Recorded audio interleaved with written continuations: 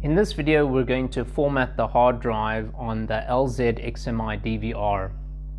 This video applies to model numbers 5504, 5008, and 5516.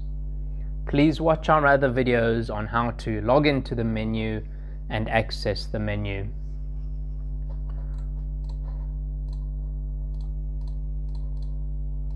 Once you've accessed the menu, we're going to look for something called HDD or storage, depending on the user interface of the DVR that you have.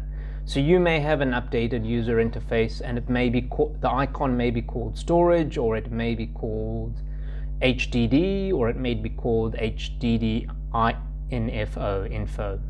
So we click on Advanced HDD info. If you do not have a hard drive, nothing will be displayed here. So as you can see, there is a hard drive installed on this DVR at the moment. You select the hard drive and you click on Format Storage. It'll ask you if you're okay to continue.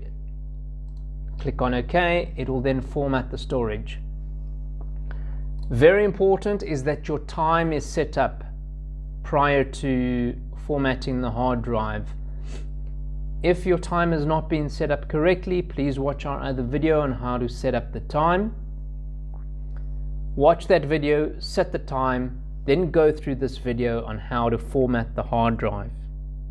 Once you've formatted the hard drive, just ensure that you have read-write enabled here. So it's not just read only. It must be on read-write. So if it is not, just go to select the hard drive, select read write, click on OK. What read write is that it enables the DVR to record data onto the hard drive. If it has been set to read only, then it can only read data, it cannot record data.